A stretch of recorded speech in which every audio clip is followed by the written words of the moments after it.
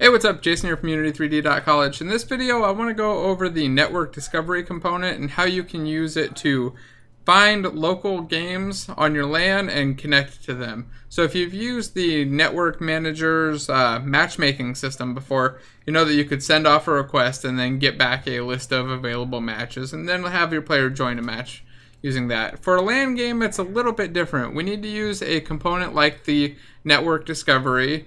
And then the way it works is it'll just keep broadcasting out at whatever the broadcast interval is. Right here it's set to a default of 1 per second.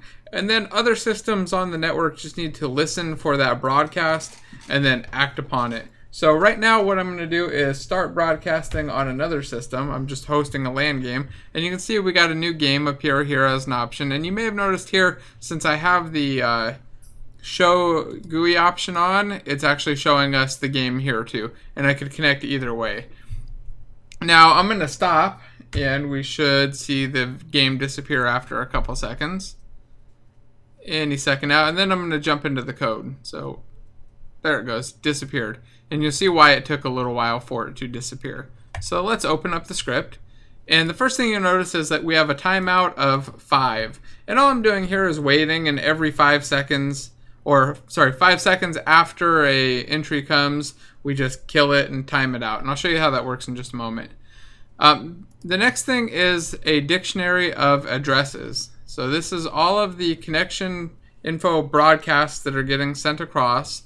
And then the second value is the time when they should expire at. So that's how we're cleaning it up. And again, I'll show that in just one moment. First, let me look at the LAN connection info and show you what's in here. All we have is a struct with an IP address, a port, and a name for the game. And then in the constructor, what we're doing is taking the raw data that's getting sent over and then just parsing out the IP address and the port. It's actually sent as a bit of a long string. So we have the from address with a string, and it has the IPv6 and the IPv4 address, and we're just pulling out the IPv4 address.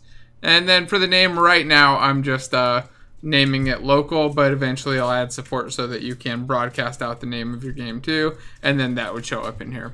And that's why our game showed as local in the UI a moment ago. So let me run through how this thing works. Now in awake, we call initialize on the network discovery component. That's the base.initialize. And then we just call start as client. So that way, as soon as this thing starts up, we're listening and we're paying attention, watching for broadcasts. And then I kick off a coroutine called clean up expired entries. I'll go over that in just a moment, but as you can imagine, it's really just going through these LAN addresses and cleaning up any that have expired.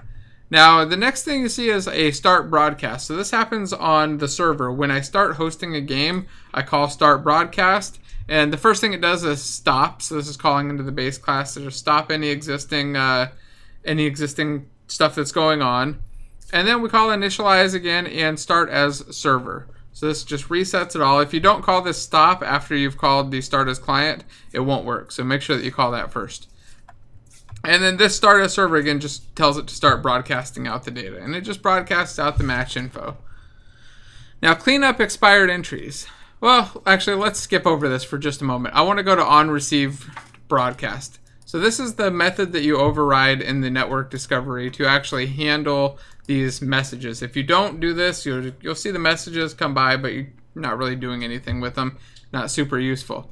Here, what we do is we take that from address and the data, and then we create that new LAN connection info. Again, the constructor was just getting an IP address and a port out of that info.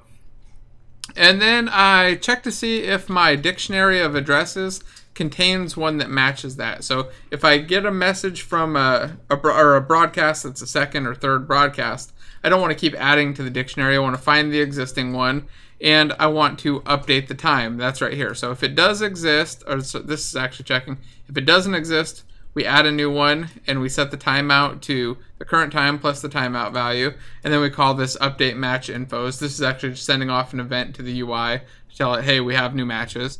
And then if it does exist, we just update the time on that dictionary entry to the new timeout. So that way, if I get a message and then 3 seconds later I get another message, we'll have, at the 8-second mark is when we'll do the timeout. But ideally, I'll keep getting the messages until the game is no longer available. And again, this update match infos, this actually just calls into another class where I combine the online matchmaking data and the LAN matchmaking data so that they can both show up in that same nice one list, and we don't have to have two separate lists for these things. Now, the last thing I want to show in here was the cleanup expired entries. And this is just a loop that just waits for whatever the timeout is and then does a check in the loop. We go through each one of the keys. We check to see if the time is less than the current time, which would mean that we've passed the expire time, and then we remove it.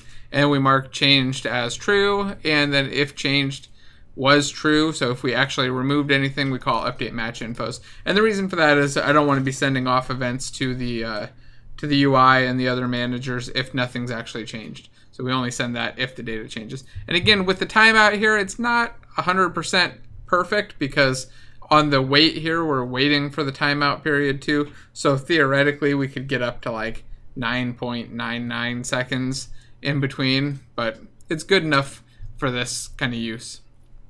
So that's pretty much everything there is to it. It's really nice, really easy to use system. If you're interested in learning more about this stuff or just want to know more UNET stuff, just drop a comment below and let me know. I'm not sure how much people care about setting up LAN games or matchmaking or player lobbies or any of that stuff. But if it's something that you find interesting, definitely leave a comment below so I know I can do some more of these.